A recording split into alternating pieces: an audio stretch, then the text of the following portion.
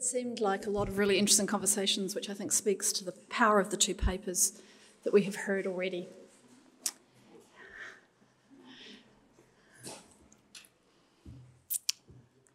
Okay, so our third speaker this afternoon is David Marriott. David is a Charles T. Winship Professor of Philosophy at Emory University. His research expertise is in comparative Francophone Caribbean literature, in literary theory, psychoanalysis, Black cultural theory and philosophies of race, literary and visual cultures of modernism. He is the author of multiple books, including On Black Men from 2000, Whither Fanon, Studies in the Blackness of Being from 2018, Lacan Noir, Lacan in Black Studies in 2020, and most recently, Of Effacement, Blackness and Non-Being, which was last year, right? Yeah. In addition to this academic work, Professor Marriott is also a poet. He has published 8 books of poetry, and in this capacity, he has been a Stanford Humanities Center Fellow, working on Black poetry and knowledge, and also the Leverhulme Visiting Professor of Critical Poetics at the University of Sussex. David.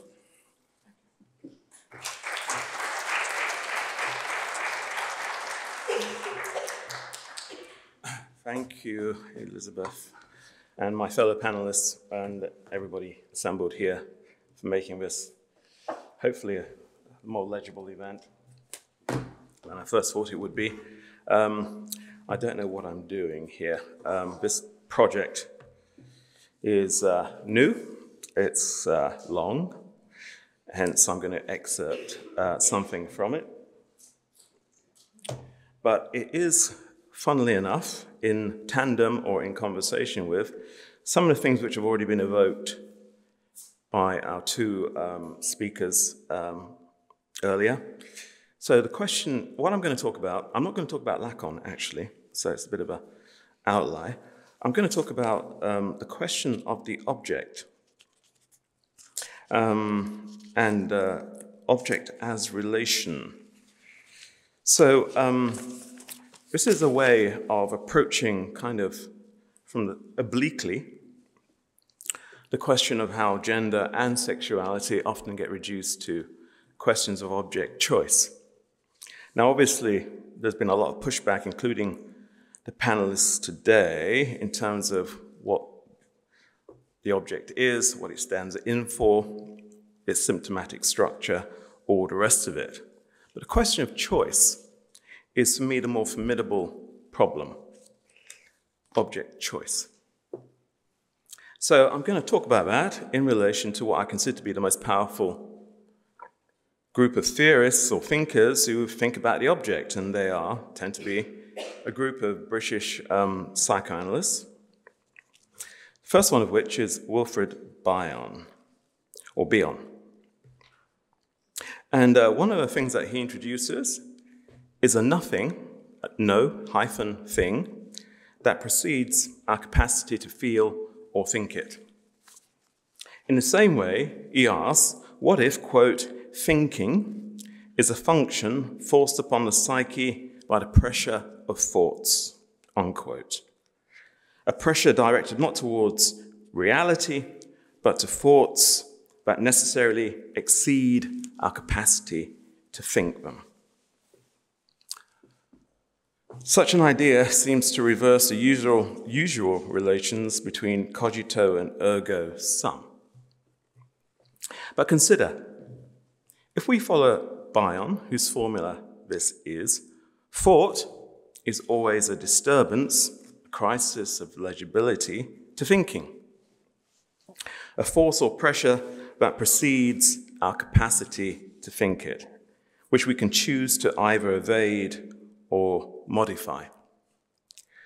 Too much pressure can lead to a breakdown in thought or the capacity for thought, which leads to an impasse in thinking itself.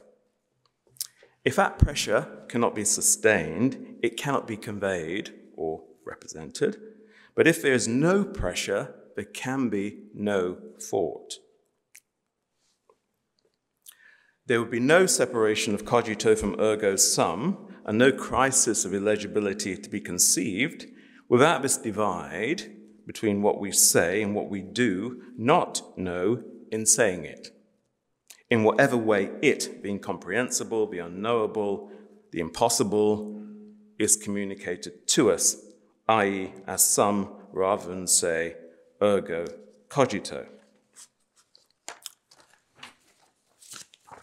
So one of the claims I'm going to make is that in object relations, blackness is both an example of that which cannot be said, symbolized, represented, but it's also something which object relations, or I would say British object relations, cannot think. So that's the narrative I'm going to give, and hopefully I can prove it. So my first axiom, and I'm just going to give you an axiom and a proof, and then I'm going to shut up. The axiom is as follows. The word representing blackness as thought is not the same as the identical word when it is representing its illegibility. So this is the proof. And I'm going to turn to another formidable thinker of the object in its relations. One of the most interesting things about the pill and the moon, a 1969 talk given by Donald Winnicott, is how thought, when it is disturbed or damaged, assimilates what he calls blackness to the murderous work of unconscious fantasy, fantasy with a PH.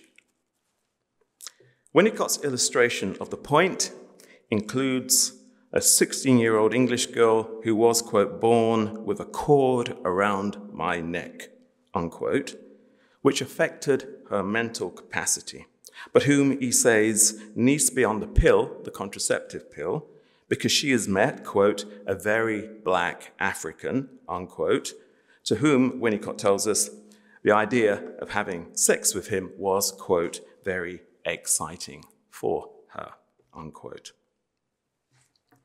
The word very leaves vague what can only be defined as an exquisite implication, namely of an excitement engorged by its own, what he calls expression, to the extent that the word having, and these are all quotes, to have a black man having the pill, unquote, expresses, quote, what she hasn't got, unquote, and what frantically, terribly, quote, she couldn't deal with, unquote, rather than something she could.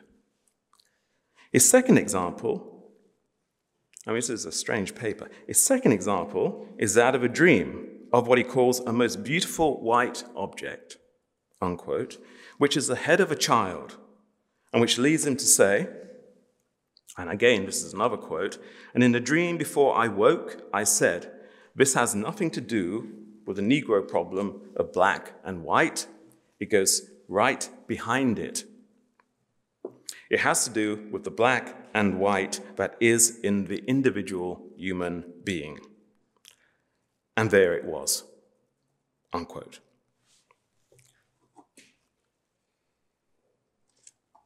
So my first question in relation to these two examples is, there what was? Is that which hides the Negro the same as what reveals it? Is the drive to kill, Winnicott's words, beautiful white babies through this desire for the very black? And remember, this is a paper about the contraceptive pill, or what emerges from it. And is this drive to kill a problem then of blindness, something being hidden by something else, or is the problem one of what he calls an acute crisis that produces what he calls an exaggerated excitement in the woman who would assume responsibility for what the word very exposes? It is, however, equally odd and fascinating to discover why the desire to have sex with a very black man should indicate an incapacity to, quote, contain, to hold, to tolerate things, unquote. First, because this suggests, quote, a lack of depth in a inner reality, unquote. Second, because there's clearly a racial element to the words, squiggles, the representations that reveal that incapacity, and a way of remarking on what he calls her drawings, in which we see her draw in the therapy. There's a cord around that child, there's a rope around that person's neck, unquote. Given these squiggles, and again, I use that word advisedly, some of you who've read Winnicott will know that's a title of one of his most important books, which also deals with a repressed element of blackness. But what I'm saying is, all of these figures, these tropes, and maybe we can come back to this use of the word trope, because that is part of this debate going on in this panel between analogy, catachresis, other forms. Is this trope, these tropes, this incapacity to contain, to hold, to tolerate things, a way in which object relation theory is able to move away from the discussion of what is being discussed here, anti-black murder, to that of motherhood and contraception? And what I'm trying to get you to think about is the way in which the theory itself of object in its relations is acting out a kind of displacement of blackness, which is itself being hidden by the form of Winnicott's words. Let me just illustrate this point, because it's kind of subtle.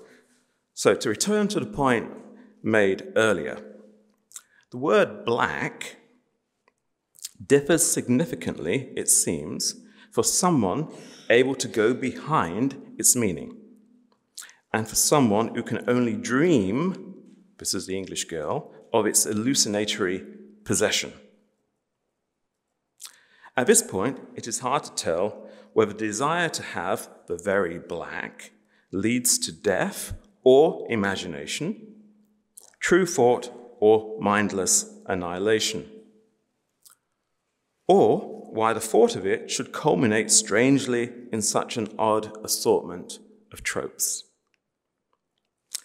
But it is also unclear to me what the word tolerate is being used as evidence for. For existence or its degraded collapse into non-existence, say.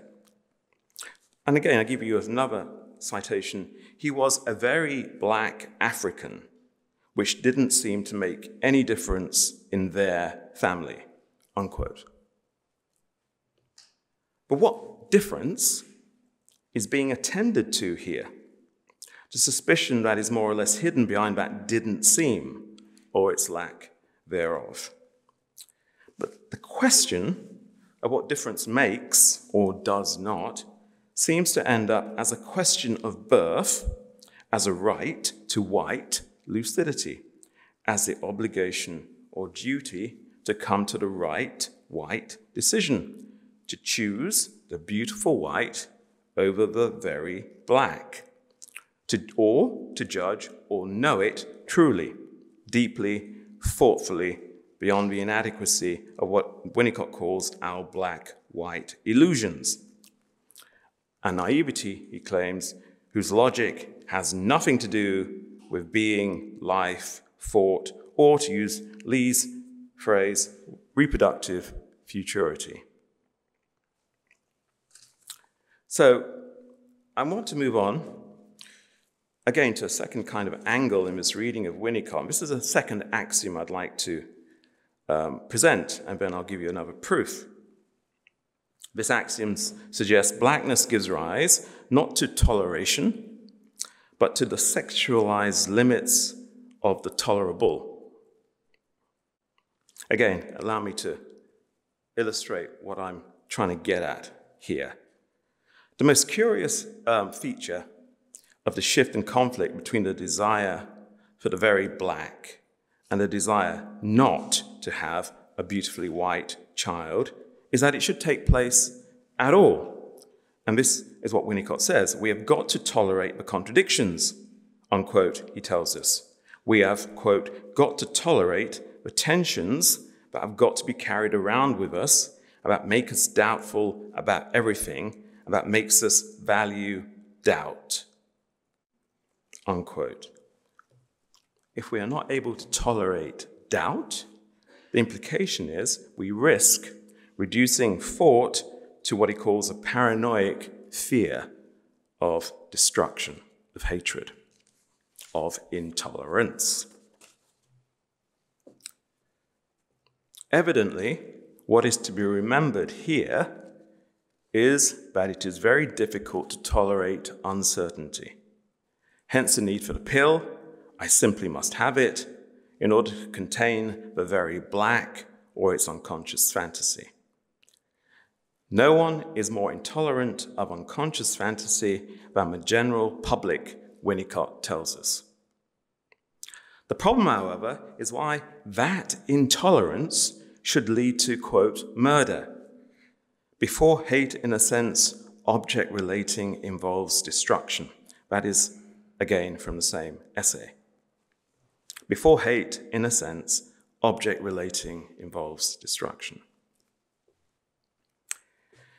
Anti-black hatred is no easier than, perhaps no different from, discovering our inability to tolerate destruction.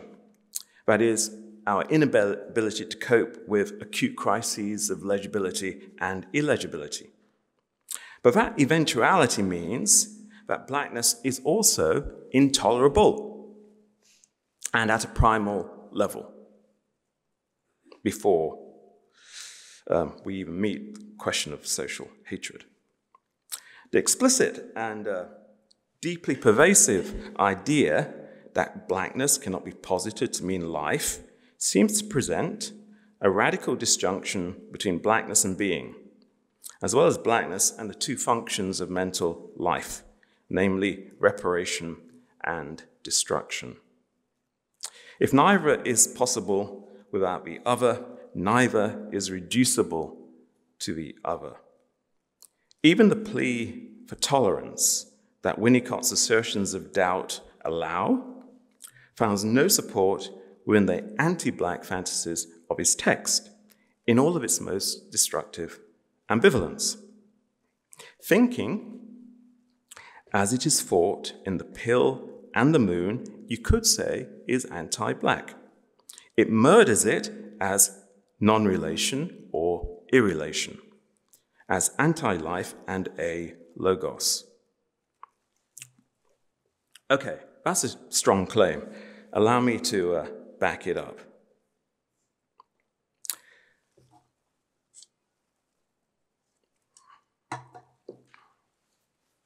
So Winnicott can no more distinguish between white desire and anti-black destructiveness than he can come up with a definition of a legitimately white desire to have a black child. The thought that could tolerate such acceptance cannot itself be tolerated or upheld. Accordingly, the white desire for murder, which he attributes to a 16-year-old girl, must itself be murdered as a black object relation. And since the dream of the beautiful white cannot exist without murdering the very black, we must ask what it is that gives tolerance such a terrible intolerance as a relation.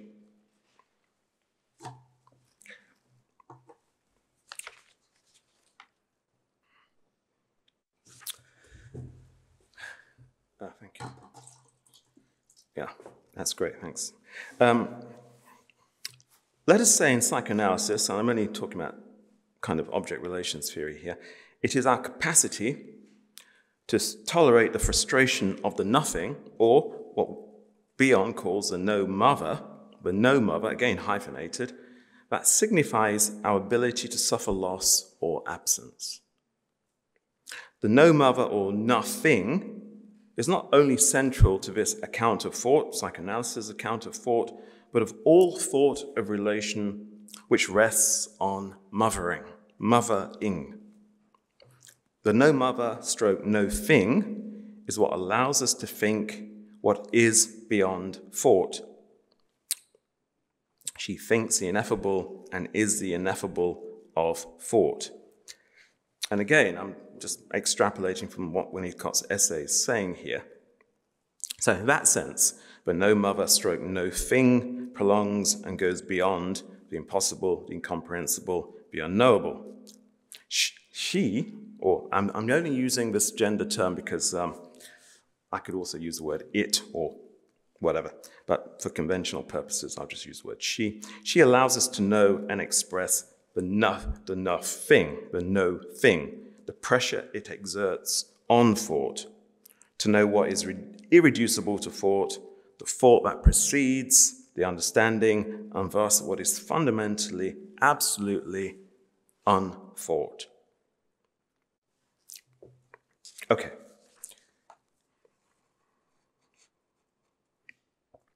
I think that's the formula, which is being shared by both Winnicott and Bion. I think that's beyond dispute.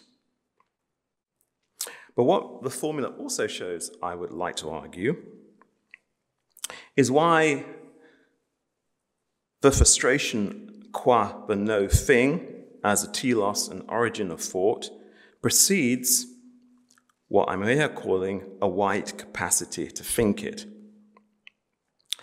The formula also does not allow us to account for why the difference between the no mother and the no thing as a source and limit of frustration itself rests or seems to rely upon an anti-black knowledge,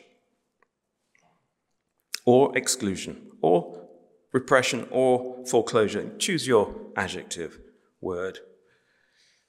I think the formula is also equally unhelpful in explaining why this utterly random drive to think and so express thought must be connected to a no mother's nothing's ability to tolerate and so contain the fears and conflicts of particular thoughts that, insofar as they reflect the power of the mind to ensnare and delude itself, are the very thoughts that also threaten to connect us with the thoughts of others that we both fear and resist. Now, I'm arguing that these kinds of structures, these paranoid structures about violation, purosity, opening, precede the very notion of an object, and therefore precede telos of both gender and sexuality. This is what I think psychoanalysis allows us to think, in ways which I think are profound and challenging.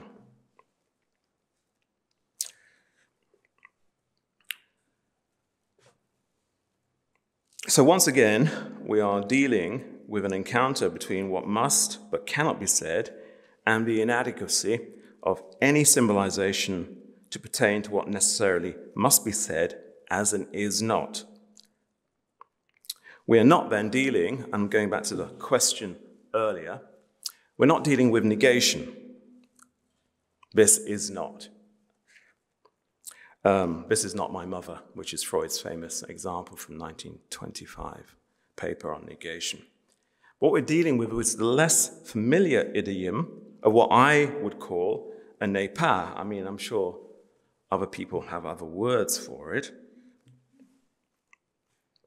And that in some ways the mind would rather pair off with an impossibility of signification, and so take refuge in a not or a no thing whose discovery can only ever be partly known in language. And at this point, I agree with what was said earlier by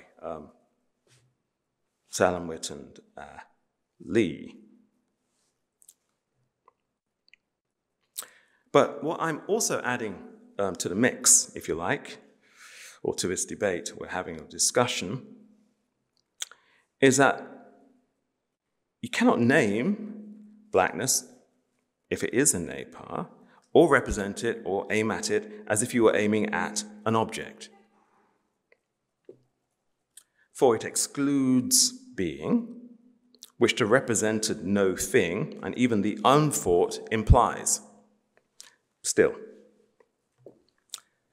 So, again, these are strong claims, and I'm going to try and back them up.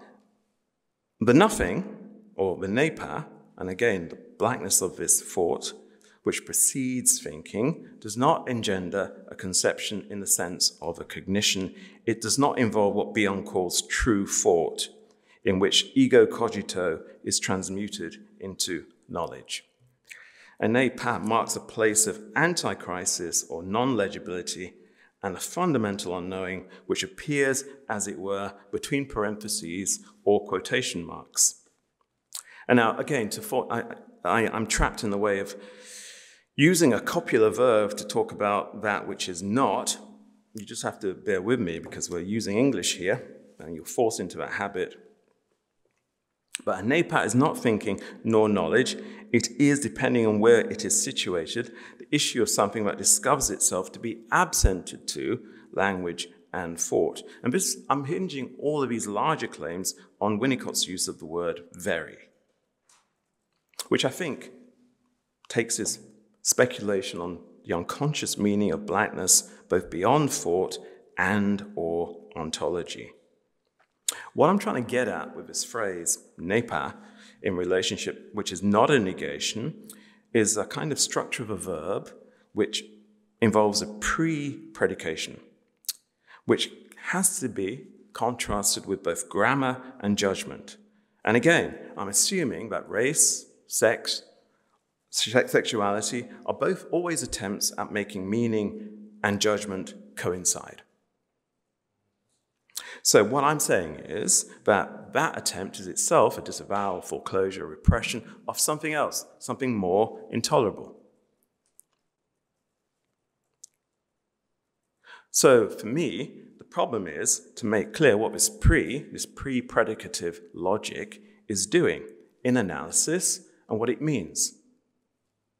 And whether even psychoanalysis can grasp this pre-predicative function or structure of blackness in its own ideas of thought or thinking. I would say, this is again a tendentious, strong claim, that psychoanalysis perhaps has very little to say about a nepa. But can it say more about blackness? I think this is why I find Winnicott's essay so disturbing, and a somewhat graphic illustration of why, to use his own words, hatred as object relation makes it impossible to separate the most prized and idealized reparations from the most aggressive impulses and fantasies. For what repairs, since it articulates, thinks, and links, cannot posit or reflect on what it resists. It can only obliterate or envy it because of its own murderous idealization. And again, this is not simply restricted to white imagining of blackness, but also to black imaginings of blackness. We could say that if an object relation is equivalent to tolerance, precisely because it resides in doubt, in uncertainty, that is because it does nothing but affirm the intolerance that subsists as a real redoubt of its performative speech.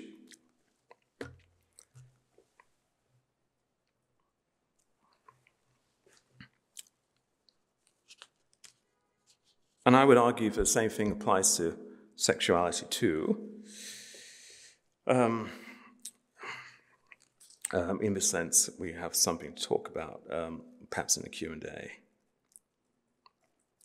But for purposes of this short presentation, which I'm going to draw to an end very soon, the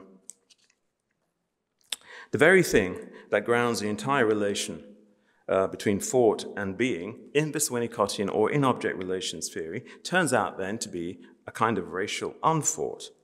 And this thought, which is against both thought and our pleasures in thought, against our pleasures in thought, is precisely a hatred which I think is absolute because it's primal.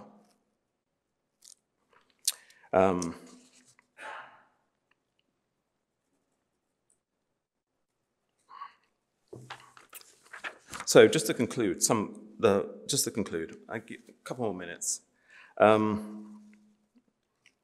This is my kind of final axiom, which is that the no thing, the hyphenated no thing, is not a negation.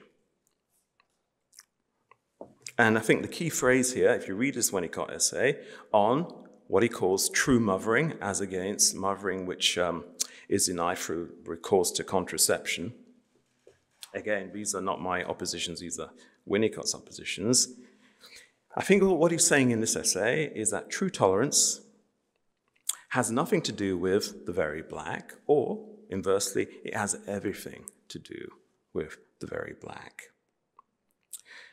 Now, you could see true tolerance has nothing to do with the very black as a kind of odd echoing of what Freud calls, or psychoanalysis calls, negation. In other words, that what is said is not always what is meant, precisely because what is meant cannot be said openly, but can only be said insofar as it's repudiated, avoided, or suspended. Here, meaning is given, but it's abdicated, disowned. But more than this, for the varieties of negation, and again, negation does not take just one form. This is not. That's just the cliched form of negation. Negation can take many, multiple, more complex forms. What I see in, again, a psychoanalytic account of negation is a kind of method of reading which tries to work out from an overtone what is being cancelled, but always in the subdued form as an ambiguity of sense. And again, if you grasp what Freud is saying about negation, language itself cannot come to terms with what is being made, rendered as symbolically absent. Because precisely what is being negated is a non-reality that cannot be known as such. So again, to think absence as absent, you should try and avoid too quickly trying to translate it into a sign or concept of absence.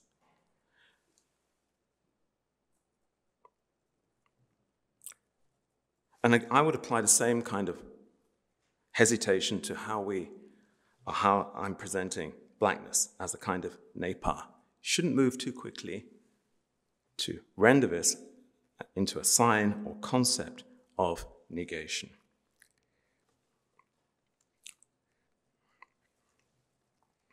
Accordingly, when we hear this, the dream of the most beautiful white object, has nothing to do with the Negro problem, i.e. the desire for the very black, what is it that we are actually hearing in these negations? And again, I'm just going to throw this out to you as possibilities, two possibilities. In one light, these have-nots appear to be denials. In another, they also appear to be statements of belief. But what I'm also saying is that such expressions are no more true in themselves than they are statements of knowledge. For when we come across denial, we must understand that not all denials are somehow equivalent to a judgment of non-existence. In the same way, we should be wary of confusing what is hidden by being said for the function or pragmatics of saying it. I'm going to end there. Yeah, thanks.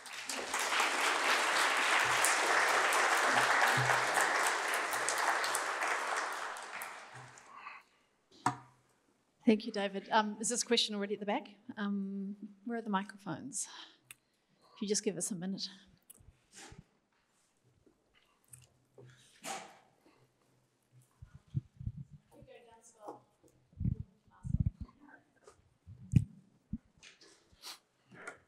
Thank you so much for that, Professor Marriott. I am still processing, but that was really so enriching for me. And yeah, so thank you for that talk. Thank you. It's really, really gorgeous, and I'm still thinking about it.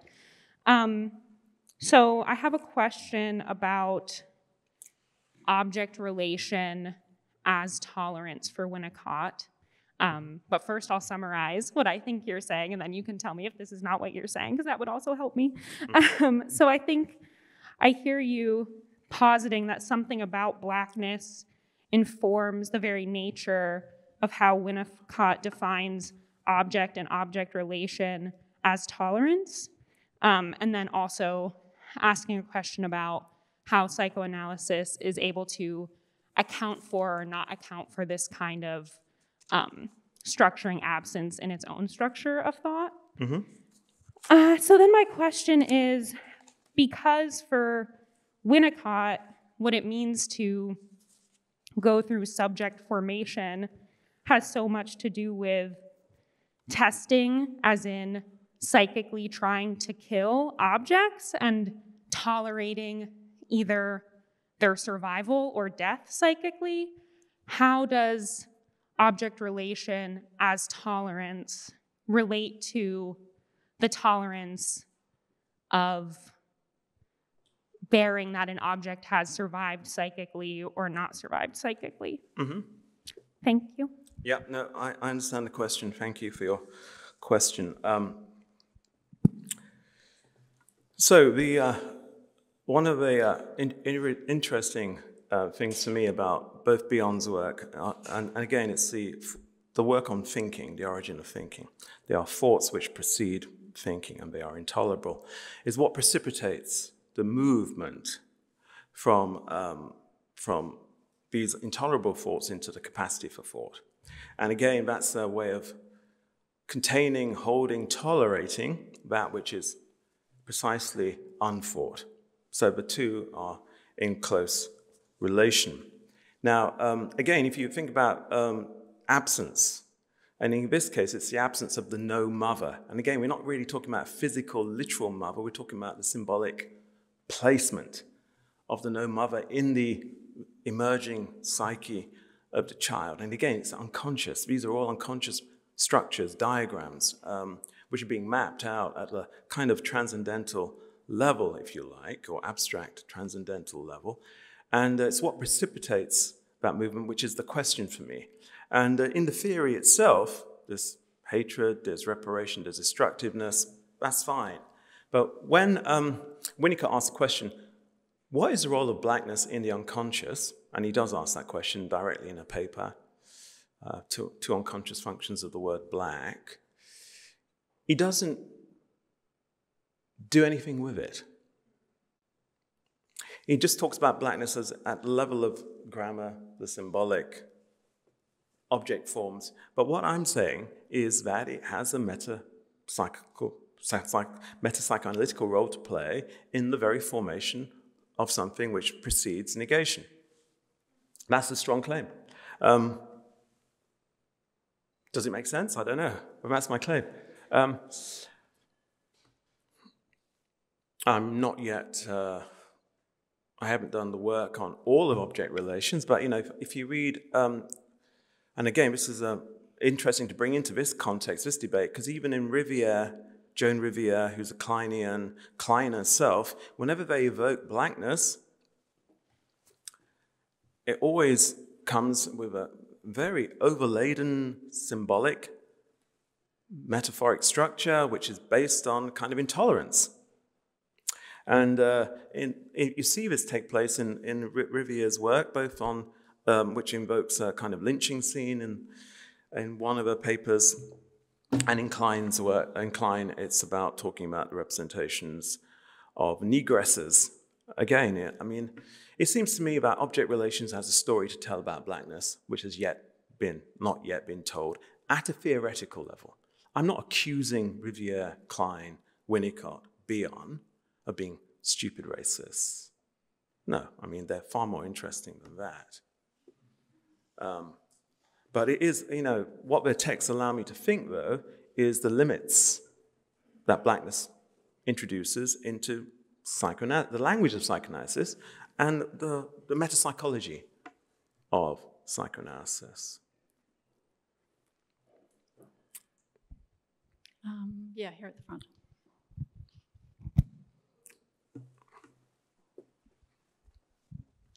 Thank you.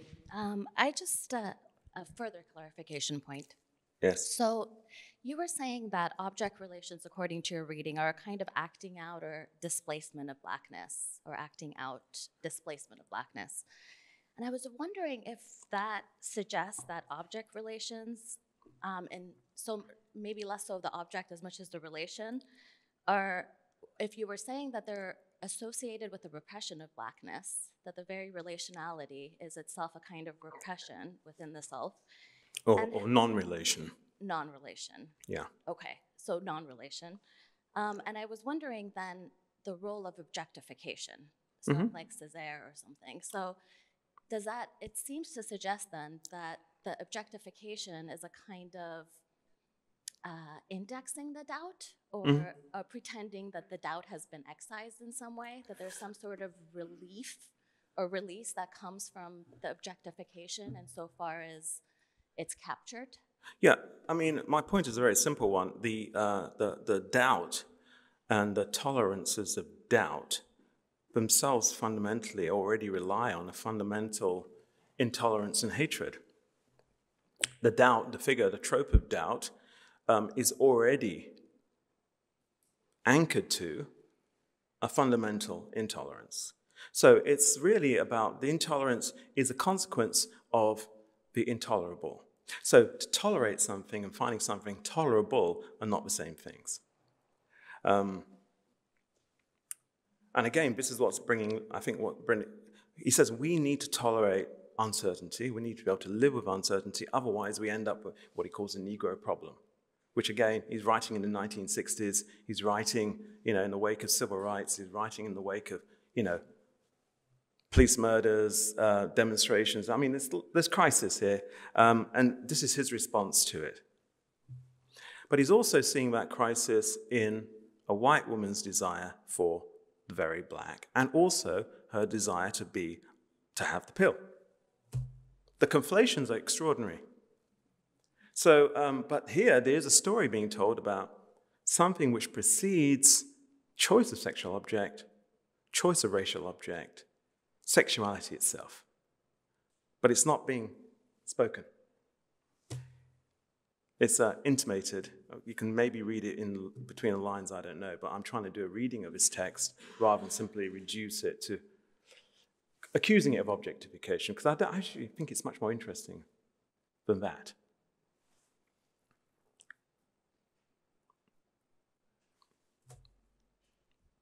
Just one, sorry, Suzanne, one quick question, because we're almost at time. So yes, go. Just wait. There's a person at the back. Suzanne's at the back, but we'll take this question here first. Yeah. Go ahead. Yeah, no, go.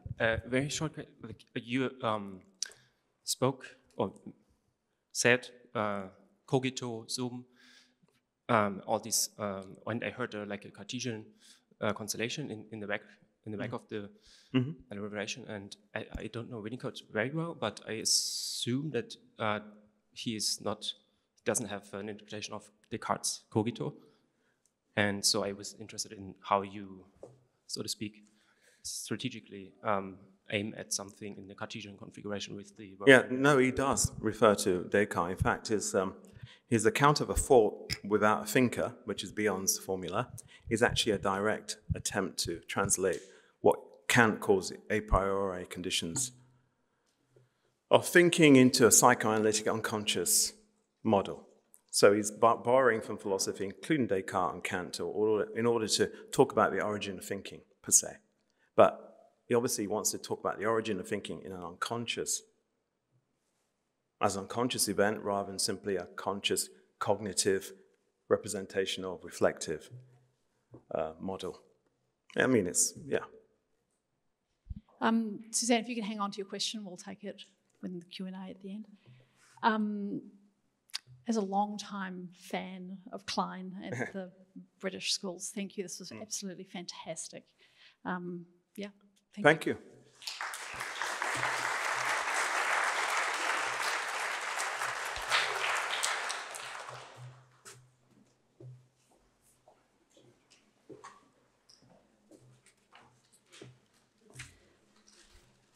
Okay, our final speaker today is Joan Kopchak. Joan is a professor in the Department of Modern Culture and Media here at Brown. Her research specialises in cinema, psychoanalysis, feminism, philosophy, political theory, and architecture. Her work has been published widely in Differences in October, in History and Psychoanalysis, and in Angelaki.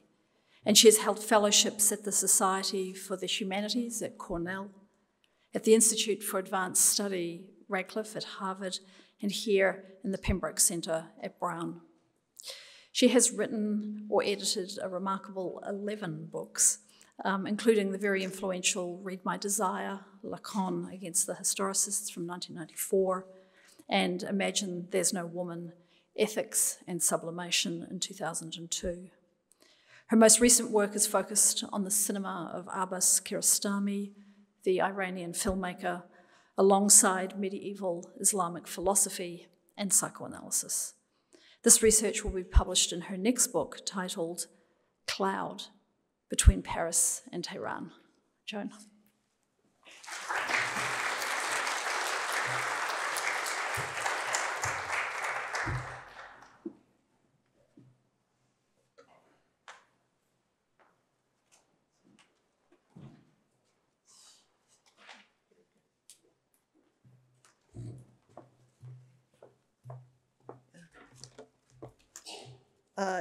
So my paper is going to be, well, let me get to it.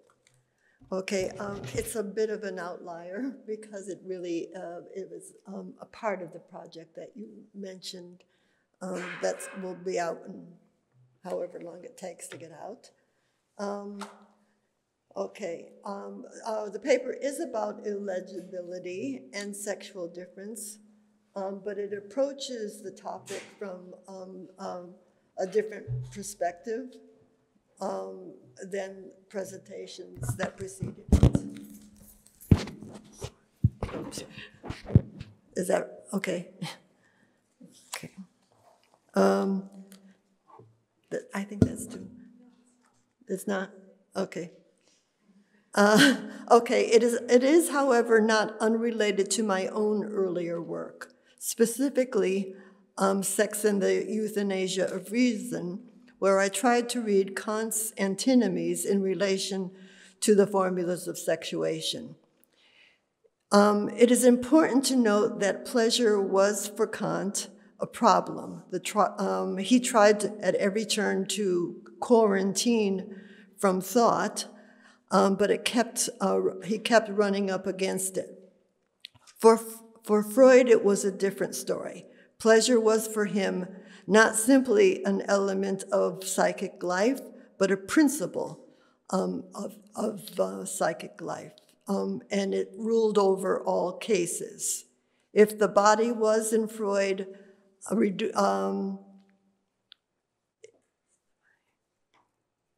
irreducible to matter, it is because the body is erogenous.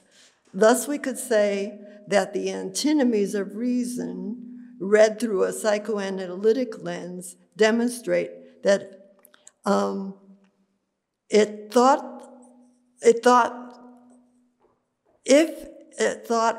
thought misses the object, it is by failing to select the correctness of the negative, which would reconcile it with thought. Freud saw this clearly. Kant set the stage for it. Okay, this is old hat. What I have to say now is, if you examine Seminar 20, this seminar on feminine sexuality, carefully, you will not fail to miss strange references to angel being, to the endlessly contemplated hadith, there is no God but God, to the mythics whom Lacan says one can learn a lot about, as he counts himself as one of them.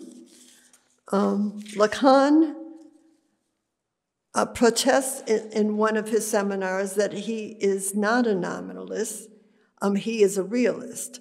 But he adds to this that he was not a realist in the medieval sense. He misspeaks. He is a realist in the sense that medieval Muslim mystics were.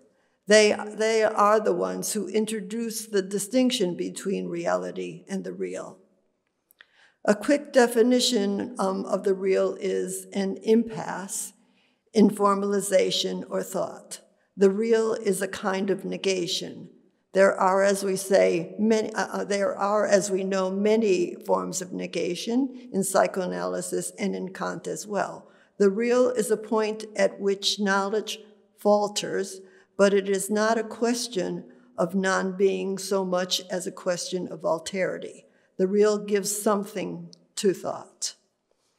This paper, I can finally say, comes out of that research into the philosophy of medieval Muslim mystics, who were the first to articulate the concept of the real, its relationship to pleasure and to the body.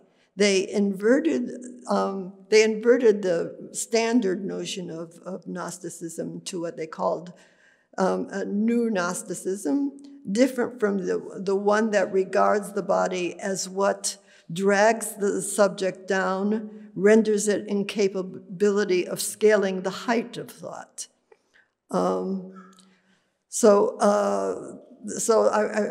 My argument, this is why I connect it with Lacanian theory. And I've given several papers trying to establish this relationship of the questions of Gnosticism and the body and the real. And it's not pleasant because there's really no audience for all these three at once. And so I'm often feeling, I'm trying to make an audience every time I give a lecture, but they're different people at each lecture, so they all leave with quizzical faces. So this is a kind of a simple version of it. I don't get into the nitty-gritty. I just can't do that again. But it's a kind of an overview. Okay.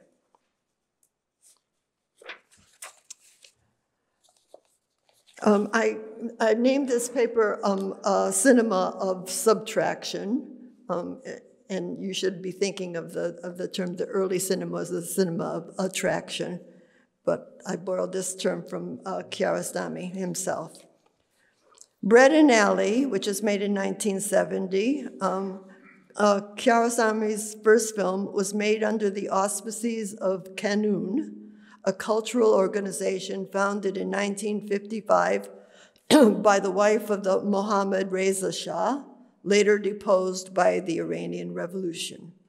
A short 10-minute black and white film, it features a young boy who is obliged to negotiate his way past a menacing-looking dog. The film is devoid of dialogue. Its only sound that of the extra-diegetic Beatles song, Oobla Dee Oobla Da, which accompanies the carefree pre-dog sighting stride of the boy, only to disappear and resume again after he manages to deflect the canine threat. It is a sweet film, simple and straightforward on its surface, yet it bears a heavy burden, not only because Kiarostami referred to it as the mother of his films, not only for him, but for others as well. It offers a new aesthetic, realistic in the sense that it presents an uncluttered vision of the world, modestly focused on a minor incident involving a protagonist solitary and single-minded, reliant solely on his own stubborn will and an ingenuity that permits him to overcome the challenges that confront him. In later films, the protagonists are not always young, nor in each case male, and often tend to be less irresistibly likable or capable of solving problems. Yet these exceptions do nothing to address the larger misconceptions embedded in the basic account. There is a considerable distance between Brett and Allie's intent and the one attributed to it, that Kiarostami was a humanist or a realist in the ordinary sense, that he was indifferent to the plight of women, or turned his back on his own culture and countrymen by making films for export, that he failed to acknowledge, let alone confront, stifling political circumstances that were choking the country, or take Iran's leaders and policies to task, as other filmmakers did, that these criticisms are unfounded, can only be refuted through a close reading of his films. One might begin with the acute observations made by Youssef Ishapur in his still inexplicably untranslatable book on Kiarostami's cinema. In a single clipped but insightful passage, he puts his finger on a turning point in Kiarostami's filmmaking where others are inclined only to observe continuities, which are also there. Ishapur identifies one consequential turn through a comparison of an early film, The Traveler, which was made in 1974, with the later film, Where is the Friend's House, which was made in 1987 and really established an international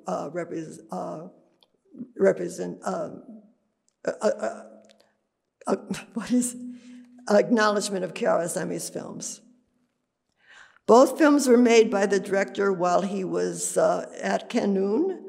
They feature a resourceful and resolute young boy who will stop at nothing to accomplish his task. Each is set in an Iranian village with narrow, winding streets littered with obstacles. In the estimation of Ishapur, however, the two films are literally worlds apart. Here is how he describes the differences between them. In The Traveler, the earlier film, the places, the streets of the small village, the house, the school, serve as the setting of the story, while as in Where is the Friend's House, they become, through repetition, states. This is put in quotes in Ishapur's analysis, and this to indicate it's an Islamic term, and it means states are predicaments or conditions in which one is forced, one is faced by the unknown. In a state, one is faced with the unknown. Okay, so that's what happened in the later film, the Where is the Friend's House? The world is the site of an action here. The action, there.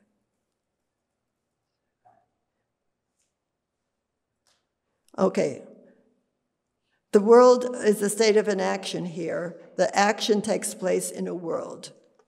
This shift distinguishes Occidental mimesis from the Persian miniature.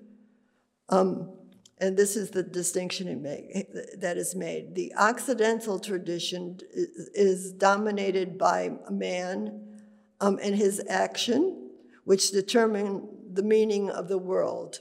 However, in the Persian miniature, the world is more important than man, in which his action and his drama are not determining where history is, and where history is of little importance, and where things, details, and their rhythmic ornamental organization manifest another dimension, which Ishapur calls paradisiacal. The closely observed distinctions between the films suggest that Kiarostami adopts in the later work a refined vision of an Oriental aesthetic. But we must be careful to understand Ishapur's observations without Orientalizing what he means by the Oriental. We must, in other words, guard against the cliched understanding of this other aesthetic. It has been noted, for example, that Kiarostami had a penchant for philosophical long shots, in which the actors and their actions are visually diminished in scale as the camera pulls back to regard them from afar. These shots can be seen to invoke Persian miniatures. An average Orientalist meaning of these miniatures would contrast an Occidental privileging of the individual with an Oriental absorption of individuals into a larger whole. This precipitous opposition flits past without bothering to note the complications that deflect it. The distinction Ishapur makes is precise. It contrasts the world of the traveler, which serves as the setting of the story, with a world, with a world that is to say, an indeterminate world, which appears where is the friend's house. Oh, it's the world or a world. The second being indeterminate. In the first case, the world is closed, finite, and the human drama must thus either be contained within it, that would be a historicist reading, or heroically, ruggedly alone. The hero faces off against it, while the hero faces off against it by transcending its limits, which would be the humanist reading. Kiarostami's films, which take place in an indeterminate world, conform to neither of these alternatives.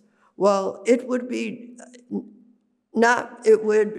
not be incorrect to detect in Where is the Friend's House a kind of Persian miniaturization of the human drama as it unfolds, it is imperative that we understand this properly. Here is what the film is not asking us to believe. While young Ahmad may, through persistence and cleverness, manage to dodge various obstacles in order to save his schoolmate from censure by their teacher, his victories are small beer in the larger scheme of things. The Orientalist error resides in the assumption that the other dimension to which Ishapur refers in his description is a place from which human actions may be judged or measured as relatively trivial. Here is the problem with this interpretation. The world of the film, as I emphasize, is indeterminate. It cannot be located at a measurable distance from the human drama, nor can it be regarded as a seat of judgment from which the individual can be viewed. True, Ishapur speaks of a world more important than man, but his argument makes no sense unless one takes him to mean more important than man conceived in isolation from this dimension. The salient point is not that the other dimension bears witness to the impotence of human action, which is incapable of intervening in the world in any significant way. The point is rather that this other indeterminate dimension, this outside, falls within man, buried, occulted there. Thus, it thus falls to man to disoccultate it, to make it known. The great advance of Where is the Friend's House?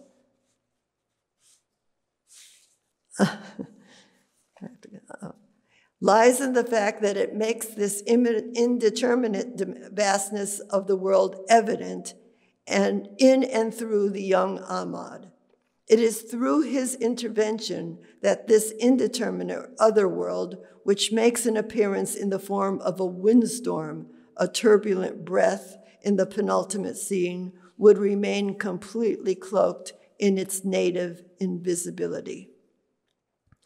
A simple précis of the traveler and where is the friend's house exposes the way their overt parallels are distorted by formal divergences. In the earlier film, Qasim sneaks out in the dead of night and heads to Tehran to attend a live soccer match. Although he finds his way to the stadium without any trouble, the arduous journey tires him. He falls asleep and thus misses the match. In the later film, Ahmed slips away from his village to look for a neighboring one in order to return a notebook to his friend who lives there. While he arrives at the destination, where an elderly guide tells him he will find the house of the friend, Ahmed declines to knock at the door and deliver the notebook to its owner. These differences are far from slight. We are, for example, shown only Qasim's one-way journey from his village to the stadium, while Ahmed is shown crossing back and forth between his and the neighboring village twice, without any narrative motivation. The repetition opens within the, this repetition opens with an abstract temporality in the narrative time, a dimension of time that does not clock the progress of the narrative. The forward propulsion toward the goal slackens as events begin to transpire less on the level of the narrative than somewhere else. It is as if another dimension had opened up, a surplus elsewhere created via the repetition. The central action, we can put action in quotes to distinguish it from narrative actions of the film, ceases to belong to the order of narrative facts and opens some other fictive order. While the failure of Qasim, the earlier film, to fulfill his desire to see a live football match is explicable in terms provided by the narrative. The exhausting journey took a psychological toll on the young boy, for example, and he has a dream of being beaten up when he returns home which gives it a psychological alibi. The hesitation that prevents Ahmed from accomplishing his objective is given no psychological or physiological or any other kind of alibi. This is very strange in the film. How then to understand the retreat of Ahmed from his thus far obsessively pursued goal? It is clear that the flat, horizontal logic of narrative cause and effect loses much of its fascination as the other dimension emerges and produced by the repetition.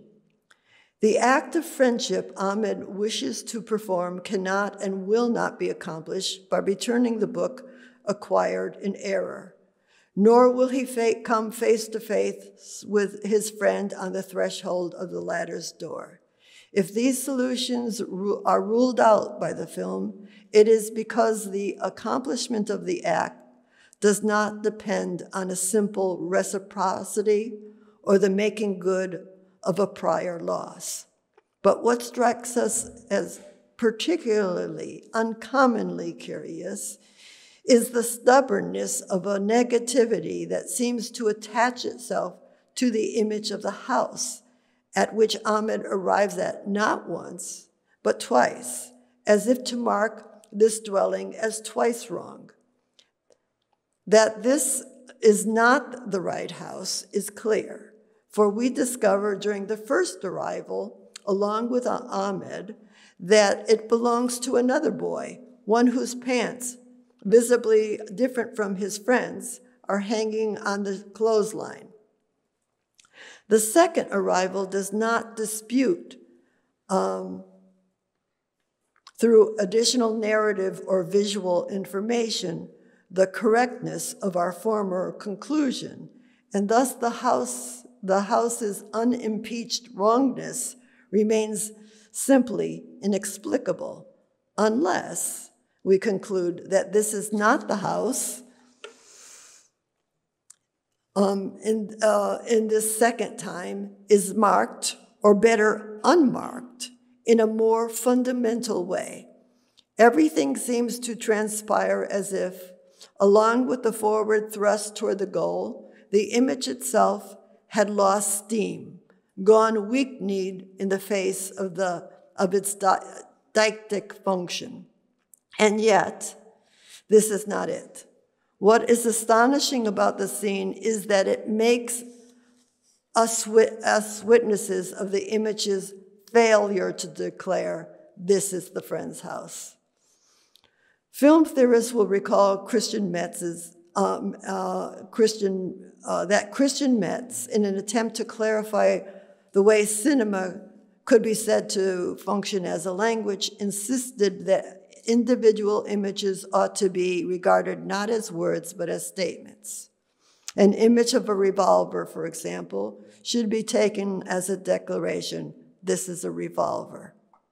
My point, and you will detect the irony, is that this scene in particular, and Kiarostami's work generally, utters a retort, thus I refute Metz.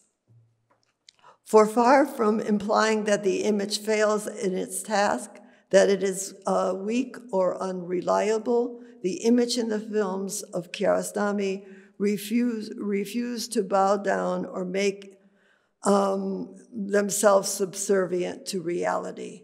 In brief, the primary aim of the image in his films is not denotative. And it is not propelled by a deictic intention.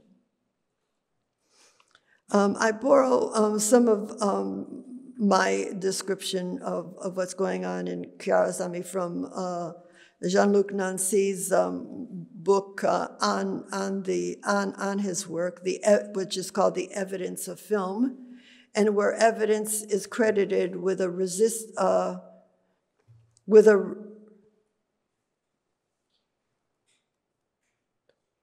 where evidence is credited with resisting reduction to a documentary or finger-pointing enterprise, or to a language, or to a notion of language in the image as charged with the task of making themselves transparent to facts. Rather than pointing to objects existing in the world, evidence indicates or manifests an unseen. The strongest overall confirmation of this central thesis can be found embedded in Kiarostami's frequently offered description of his film practice as an engagement with the art of subtraction. We create, the director said in an interview, not by adding, but by subtracting. The radical significance of this appellation is in danger of getting lost in the fact that it is so obviously accurate that we think we know, we don't think we need to think anything further about it. In all of Kiarostami's films, narrative actions are pared down to a bare minimum. Their motivation is short. Their motivations are short in supply, and conversations riddled with silence. There are, in addition, all those unignorable holes in the ground, a plethora of sculpted underground spaces which periodically recur in his films. Up to this point, Kiarostami's attempt to wash out our eyes can be confused with the minimalist projects of modernism in general, which had also become fed up with the piled up density of denotation. We must dig deeper if we want to understand the way subtraction relates to the strong definition of the image with which Kiarostami operates. Are you kidding me? It will, I suggest, it will, yeah. It will, I suggest, help to recall that the term with which Kiarostami characterizes his work reaches back to the pre-modern distinction made by Leonardo da Vinci between two contrasting ways of making art, via addition, via depore, or via subtraction, via delevera. The avenue of investigation leads us inevitably, in my estimation, to Freud, who evoked this distinction several times at the beginning of his career with the express purpose of aligning his newly minted psychoanalytic method with the latter term. In On Psychotherapy, for example, Freud borrows the distinction in order to set psychoanalysis apart from the technique of suggestion, which psychoanalysis was intent on displacing. Here's a quote from Freud. Painting, says Leonardo, works via depore, for it applies a substance, particles of color, where there was nothing before, on a colorless canvas. Sculpture, however, proceeds via delevera, since it takes away from the block of stone all that hides the surface of the statue contained in it. While the technique of suggestion aims at proceeding diapore, it is not concerned with the origin, strength, and meaning of the morbid symptoms, but superimposes something, suggestion, in the expectation that it will be strong enough to restrain the pathogenic idea from coming to expression. Analytic therapy, on the other hand, does not seek to add anything new, but to take away something, to bring something out, and to this end concerns itself with the genesis of the morbid symptom which it seeks to remove. Now, Freud might have said this better later in his career, but we can make out what he wants to say through our knowledge of how his theory ended up. While his approach to earlier methods of treatment may sound mild, while his reproach to the methods that he's trying to surpass seem mild, he cuts to the quick, for he accuses them of covering up or concealing the unconscious. He says this almost in these very words. Here's what he actually says. The suggestive technique conceals from us all insight into mental forces. It does not permit us, for example, to recognize the resistance to which the patient clings to his disease and thus even fights against his own recovery. If I insist on pointing out that he almost states his position, it is because he does not explicitly mention the unconscious, and even appears to dodge it in his characterization of the via depore as operating on a nothing before, that is, on a blank canvas. This depiction is misleading, for from the perspective of the via delevera, the prior nothing is far from trivial, for it is not a mere nothing or benign, insofar it is the site of a resistance to recovery. The nothing at issue here is what Freud would name the unconscious. If the exposition of his argument is less than clear than it might have been, it is because Freud begins descriptively, thus seeming to lend credence to the proposition that these are two ways of making art, while he actually ends up invalidating the first, the art of addition, as less than useless. The polemical argument places larger issues at stake, not only the means of obtaining therapeutic effects, but also inevitably sublimation, and as Lacan will make clearer still, the function of the symbolic, given the fact that therapeutic effects are procured through the latter. Rather than pursue this world of consequences, to psychoanalysis, I will make a few points. Wait, can I just do those? Okay, I'm going to hear. Okay, one point stands out immediately. If the art of addition is an addition of covering up, the art of subtraction cannot be said to be an art of exposure. This is so, once again, because what is at issue is the unconscious, which cannot be exposed or dragged out of hiding. There's nothing to expose, since the unconscious is hiddenness itself, and thus not susceptible to unconcealment. The task to which the art of subtraction is called must be, therefore, double. It must not only put an end to the obscurest agenda of covering up the unconscious, of a recalcitrant wanting to know nothing about it, but must do so without exposing it, or to put it in positive terms that are required to do it justice.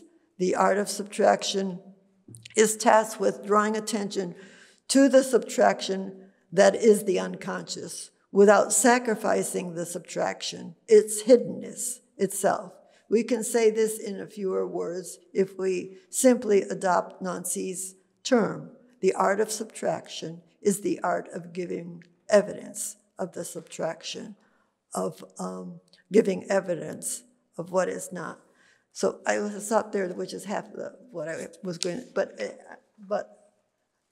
I bring this at a certain point, even in this paper, to a question of veiling of women and what that means according to this logic and other things, and to the how the body emerges through this Gnostic tradition.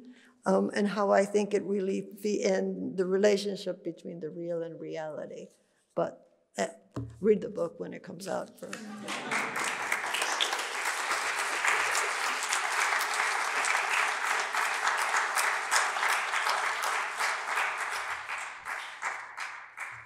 Thank you, Joan. Okay, do we have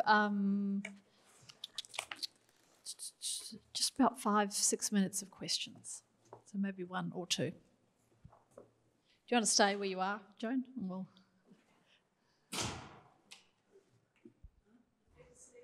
So you come back to the microphone, just for a minute. Yeah, no, just for a minute, and then we'll sit down. Oh, okay. Let me get it.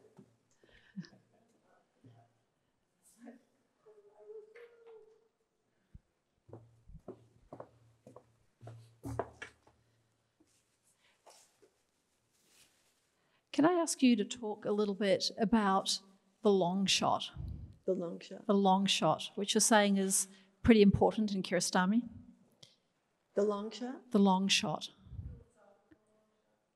Oh, yeah, philosophical, at a distance, so yeah. The shot from a distance, where people look, what should I say, like inconclusive, like they look, Can you say something about, I'm interested in the formalism of this, of the shot from a distance. Yes. Can you say something about that in relation to the indeterminate world with which you opened? Like, can you just talk a little bit about the formalism of these shots that are at a distance and what they're doing in terms of indeterminacy or subtraction? The indeterminate. To talk about the philosophical long shot in terms of... No, I'm talking about a formal long shot. like in the film, that we're seeing things from a distance. Yes. Yeah. Can you say a little bit more about that in relation to indeterminacy or to subtraction? Yeah, I mean, well, I think that this is the, because I think as I say, the Orientalist reading of this Persian miniature, because this recreates a Persian miniature, because the people are small, and then the landscape is large, and it seems that they're insignificant. But I'm just saying that if you read the films of Kiarostami, the people are not small in that way. It's not that they're. It's about that the individual falls away. I mean, it's a discussion about the relationship of the individual to the whole or the not whole. And I'm saying that indeterminate world. Well, first of all, indeterminate means the world isn't closed. And then it isn't closed, and there can be no then point of judgment. I mean, which the Orientalist reading implies, that they're looking. There's no place to look down if the subject is small, and that this vastness is really the interior of the subject rather than exterior. Well, the extimate, let's say. It's extimate. That's how it plays out in the films. So that's helpful, thank you. 1, 2, 3. So we'll start over here. 1. And then, okay. Hello, I'm here. I wanted to hear more about your understanding or reading of the last shot in the film of Where's the Friend's House? So it's where the homework book opens. We see that flower from the old man. That seems to revert back to, or does that revert back to an art of, not revelation, or art of revealing rather than an art of subtraction? I was interested in how you interpret that scene based on your reading of the art of subtraction. The final scene where we open the homework book and we see the flower from the old man. Oh, sorry, but Where's the Friend's House? in the book. Yeah, exactly. Okay. The flower,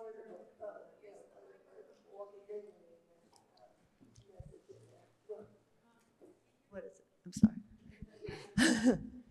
Talk about the last scene in terms of about the art of subtraction. Yeah, because it seems to me, it seems to go back to the art of unveiling, to reveal something as opposed to an art of subtraction. But I was wondering if you read it that way or if you had a different interpretation of that final moment. I wouldn't connect it directly to the question of subtraction. I mean, it's not it doesn't reveal much. It marks the point that there's something new has been. What the boy has to do is not just to return. It just doesn't have to return the book. That would just be, there would be an absence, and then it was plugged up by the return of the book and the face-to-face, handing it over. So the point about the deictic dimension being lost in there, where this is not the house. It's doubly marked as negative. It's twice marked as negative. It's not by going. Again, it's not this external location, objective external location. Ahmed doesn't have to just return the book. He has to do something. This esoteric dimension has to come into play rather than this external dimension. He has to do something. He can't just give a book back. That's what, it also helps to define friendship. There's another question. Hi, I have a hopefully simple question, which is subtraction the same thing as division or splitting? And if it's not, why subtraction instead? subtraction because something is not there. You know, it's something is, you know, it is. Yeah, it's a subtraction, but what I argue is it's a subtraction that instead of decreases the world, is this kind of modernism that empties out the world. It is it fills the world. It fills the world. The subtraction fills the world. Fills the world, but with this negative, which it introduces. It's not just things are gone. It introduces a negative, and that negative is a plus. It is a plus because it's an opportunity. It's the well, what Deleuze would call the virtual, I guess. Yeah. But it makes visible that there is something else, not what there is. Yeah. We'll have to say the question and then we'll open up to. Yes. Elizabeth, am I supposed to ask a question? Okay. So, thank you, Joan. Can you tell me a little bit more about you? At some point, you mentioned the question of evidence, and I'm wondering what relationship there is, if any, between evidence and then this kind of logic of subtraction, which I think you were sort of partly just now answered, which is this, it's not a, well, if you can just say, how does subtraction evidence itself?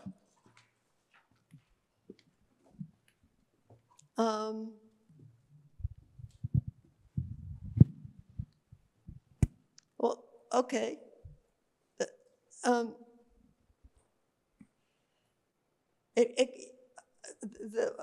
simplest way to say it, I mean, it's, you know, like I can invent something, but Lacan has already given her, something already exists that gives it away. So the art of subtraction think of the veil painted on the wall by Parisius. I'm saying that it's a question of how the image functions in Kiarostami's work. And the veil functions to give evidence that there's something else beyond, on the other side of the veil. That's the basic meaning of it. That is evidence as opposed to, you know, this deictic function where you point to something which is already existing. The image functions to indicate that there's something that doesn't exist, and that. Hmm? Like Pompeian wall painting. It's all these veils. Mm-hmm. Yeah. And there's also, so then I have, you know, long sections about the modesty system in Iran and the veiling and, you know, the function of that. And yeah. So I try to relate the function of the image in Kiarostami's work with the system of veiling, and therefore take a different turn than I think a number of feminists have took at the beginning towards Kiarostami's work. Okay. Thanks so much, Joan.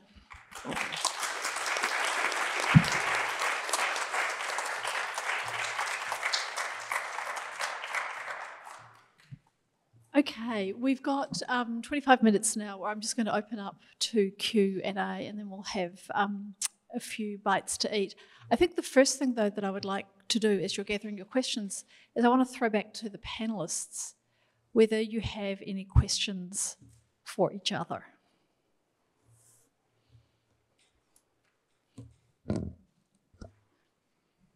You don't have to have any, but... I have a quick question for David about beyond. Can you just speak right into the I have a quick question about beyond the O.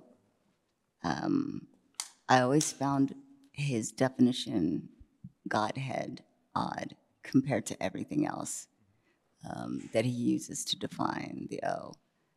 But is that possibly there as a placeholder to hold the intolerable? This neo-enlightenment, sort of transcendental. Yeah. Yes. Okay. And that makes sense now. That was just a yes. You don't have anything more to say? Well, I mean, it was yeah. a very eloquent description of the zero or the in Beyond's grid system. I mean, it's like it's kind of an O which stands for nothing, but it includes everything without necessarily symbolizing them or turning them into a phenomena. Wait, did I see you start the question? No. So I have a question that I think you're all going to hate. So I'll start with that, and you can ignore it or rip it to pieces, and then we'll open to the floor. I'm wondering if any of you have anything to say about the question of affect, because there's been a lot of talk about thinking and about cognition, but there's also been talk about hate, which I think the relation of hate to thinking, I mean, it's obviously extremely interesting in Winnicott. So, I don't know, like, does anyone have anything to say about that in relation, Sally, in relation to the suffering body? Seems more a question of affect than a question of cognition. Does anybody else have any thoughts about that? Or I can just throw to the audience.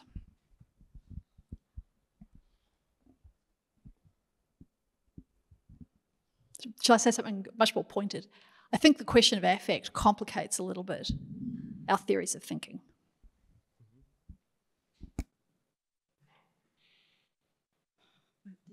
It's the panel. Anyone or no one? I've already said something. I mean, I think in a way it's competing with neurocognitive research in many ways. This turn to the body, but in a hyper biological way, as opposed to a turn away from it vis-a-vis focus on affect instead of emotions or the psyche. So I think that's an interesting sort of parallel to look at both.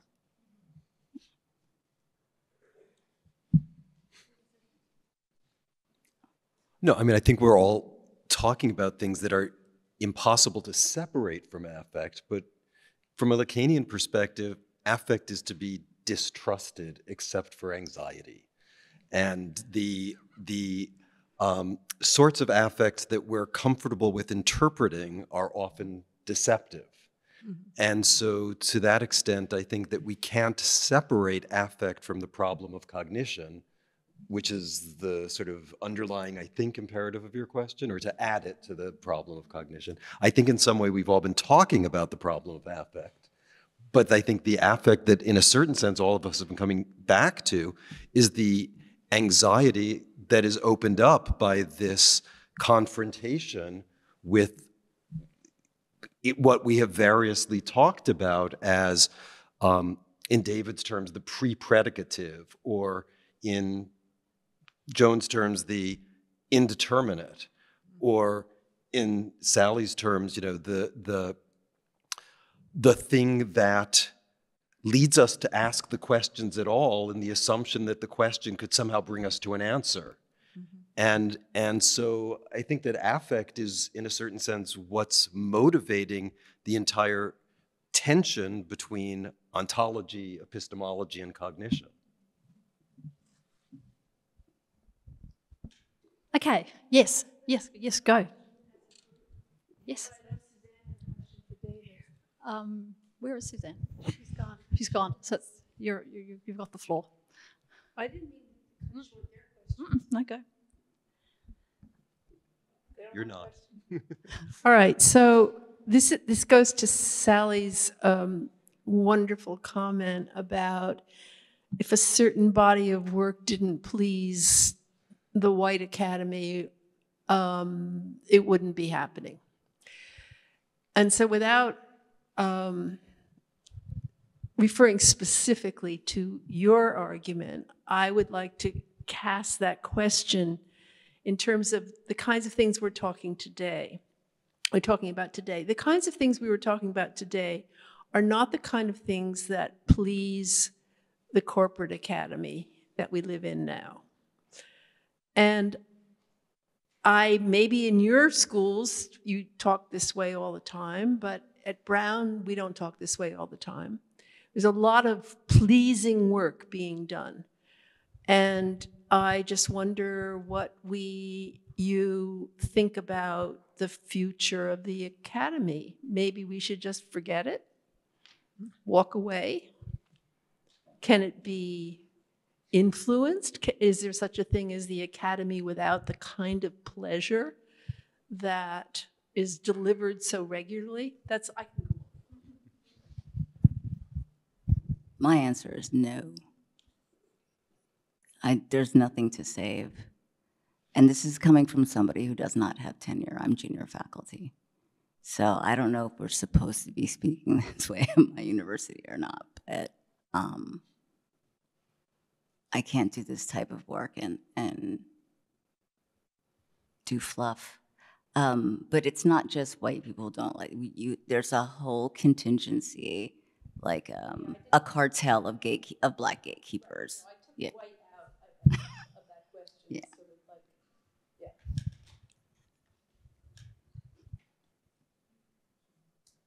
Anybody else have any thoughts on this?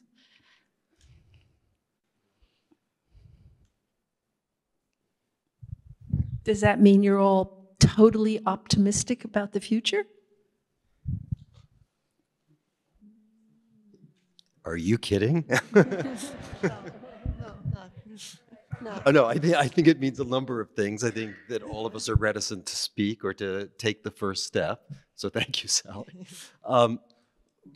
But I think it's a huge question, and it's a complicated question, because as Sally suggests, there's the experiential position of the faculty member, untenured or adjunct or graduate student or tenured.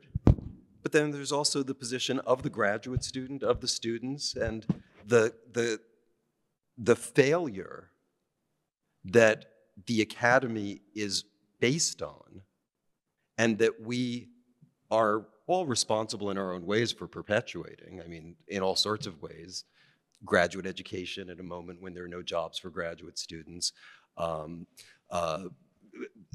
pretending that most of our academies aren't really simply in the business of perpetuating power, pretending, as at least speaking for most of us, I think, as people in the humanities, that the humanities are more than a sort of loss leader for the academy, a way of giving students a sense that they're getting the patina of culture for their conversations, while at the same time urging them to go into STEM, or producing matrices of success that depend on how much money graduates are making 5 years after they get their BA degree. We're all complicit with that. But at the same time, even in that situation, there are students whose lives are touched and changed by reading work by all of the people on this panel. And that's not nothing. I mean, how do you quantify that? How do you quantify the account of the person who finds in Sally's work, or in Joan's work, or in David's work, a way of encountering the world that helps them to survive? Now, is that a defense of the academy? I don't know. Maybe it's a defense of, you'll forgive me, David, but of thinking, despite the fact that thinking is, always, in a certain sense, a defense against the intolerability of the thought that it's concealing. But one of the things that we negotiate is living in both of those registers at the same time. And the impossible structure we find ourselves in is having to be the thing we can't tolerate.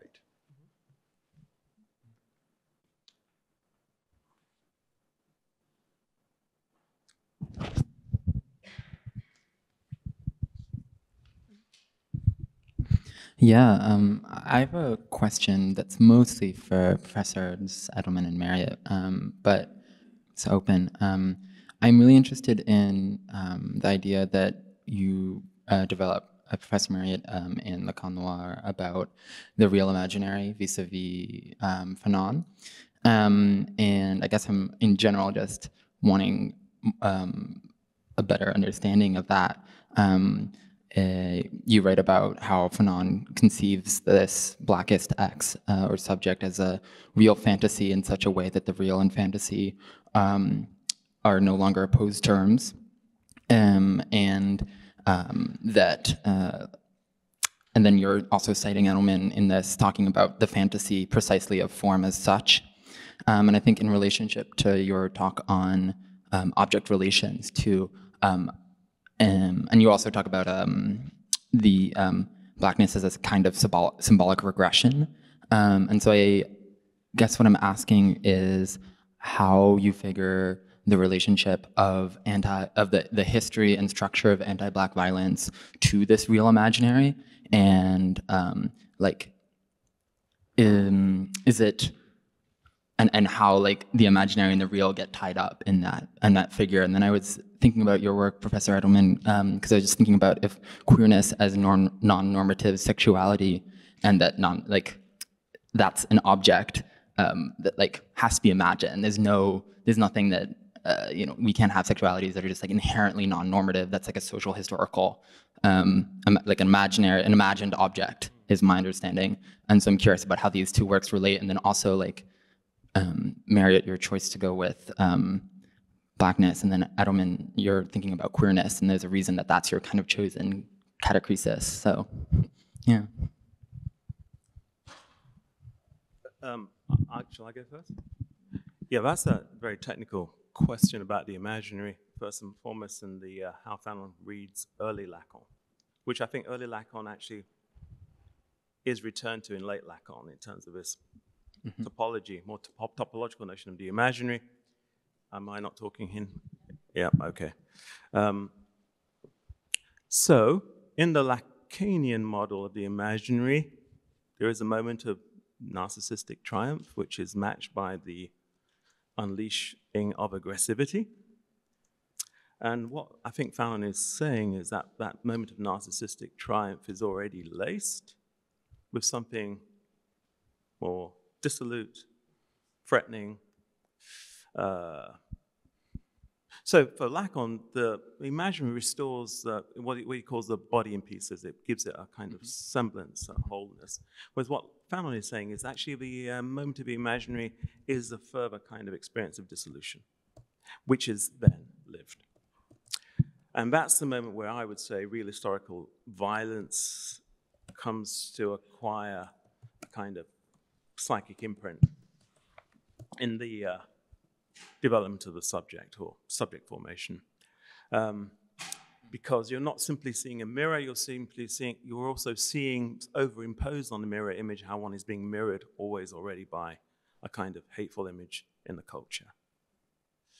So whereas Lacan, it's more ontological almost, but Fanon, the kind of historicity kind of intrudes upon the ontology of that moment and imposes another kind of narrative on it.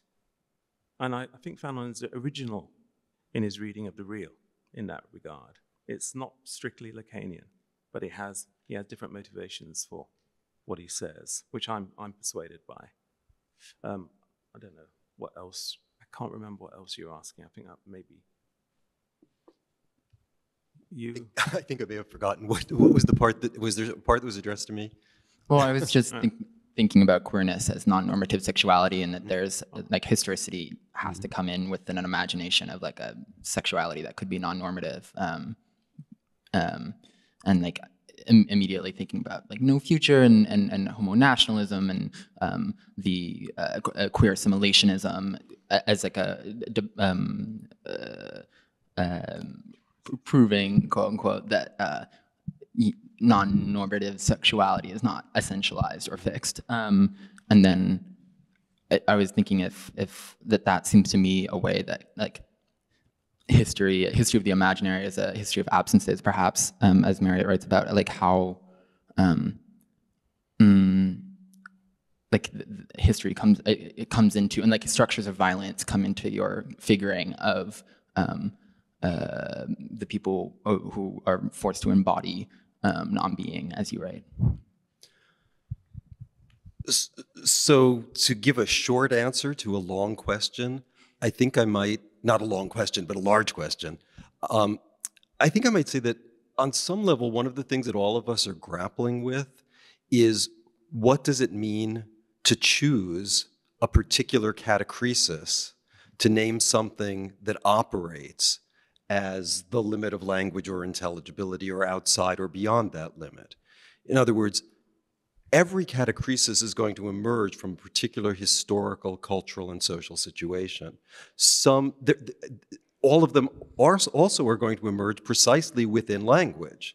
And as Sally was suggesting, the catachresis as a figure is precisely, in a certain sense, the limit of language, because it is an attempt to create linguistically a signifier for what has within the treasure trove of signifiers nothing attached to it.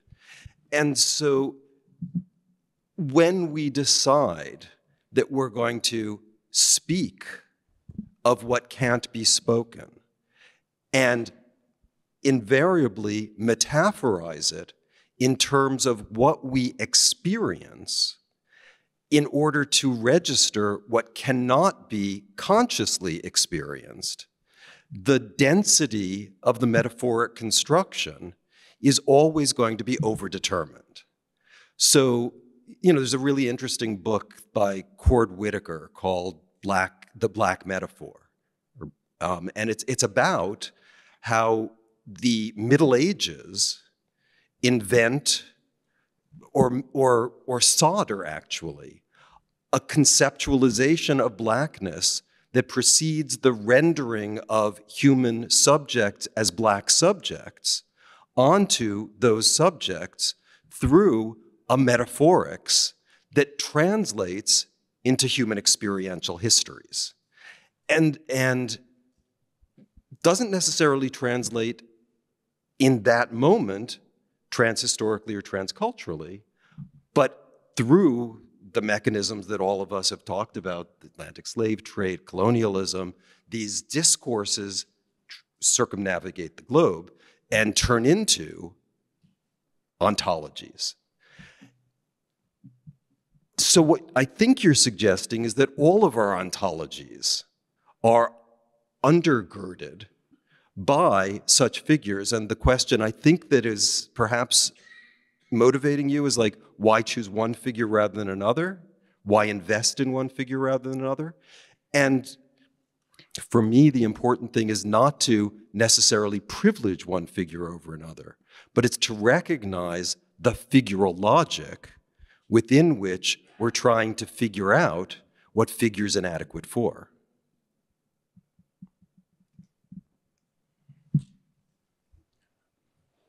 Yeah. Oh, yes. Yeah, I sorry, think it's sorry. me. Okay. I have two questions, one for Professor Tereffe and one for Professor Marriott. For you, Professor Tereffe, you wrote an amazing paper in the critical philosophy of race called The Pornotrope of Decolonial Feminism.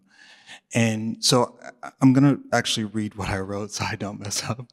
But I want you to speak a little bit more, personally as a queer theorist who's practicing psychoanalysis. I'm wondering, I'm sensing in psychoanalysis, in queer theory, and psychoanalytic feminism lately, an uptake in Black feminist thought, particularly Spiller's, an uptake in Black critical thought. And in this essay, you speak a lot about how in decolonial feminism, Black feminist thought is also taken up, but there are a lot of revisions made to it that are actually repulsions, as you put it. And so I'm wondering if you could speak to ways for psychoanalytic queer theory or psychoanalytic feminisms to not go down the route of decolonial feminism and its pornotropic approach or view of Blackness and replicating that. I was wondering if you could speak any to that.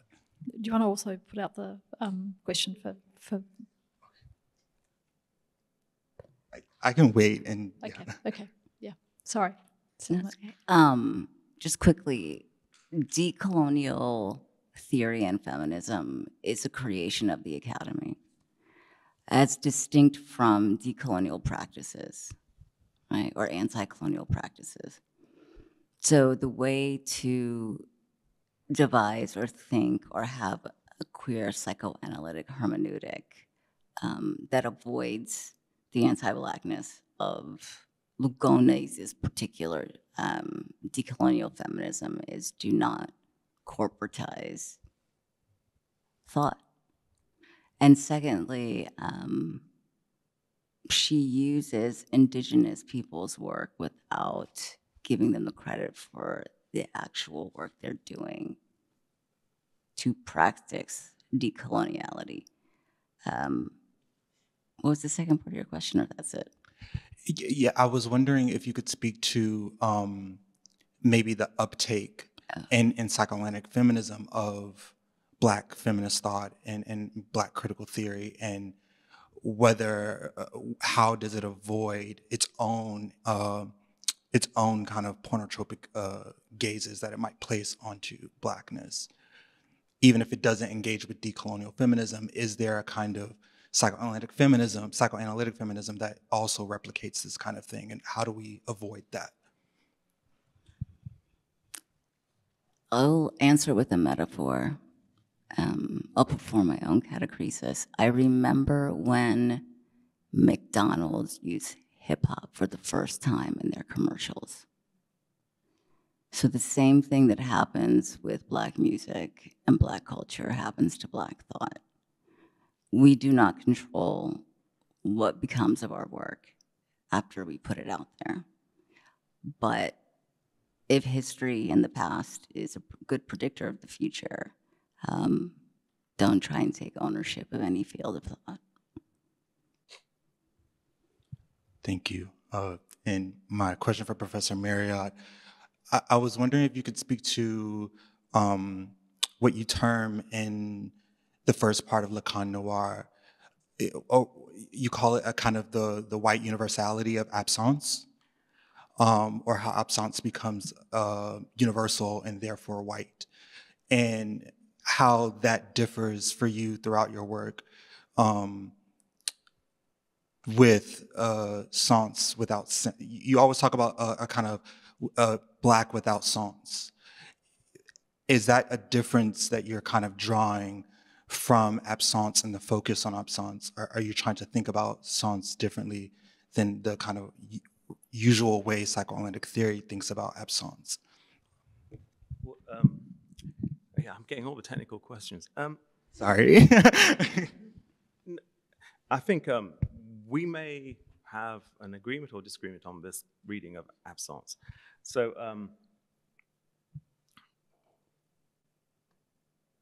I mean, I did indicate in the presentation that the question of meaning and judgment are indissociable from, racialization, sexuation, common-sensual versions of those things. But what I'm trying to talk about in Lacan Noir is, trying to read Lacan against the grain in which he's read, in order to incorporate the question of Blackness into his text, which is not there. Unlike, well, it is in kind of weird asides in the seminars and also in the published work outside of the seminars.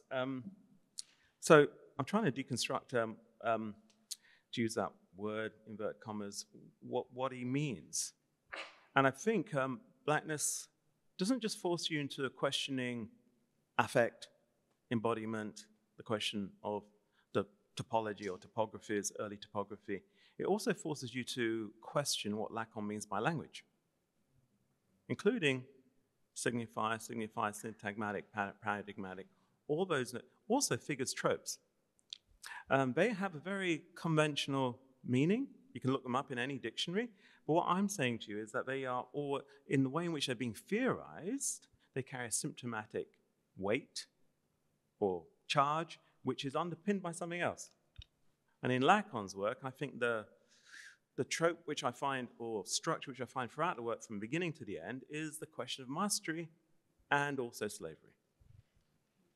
And that isn't just simply isolated to the margins of his work, it's central to key formulations throughout. So again, the reason why I think the question of object is an important one, as is the question of choice, is that, when do you want to, if you're trying to rethink, going back to your question to Sally, if you want to try rethink gender sexuality away from the languages of sovereignty and possession, where do you go?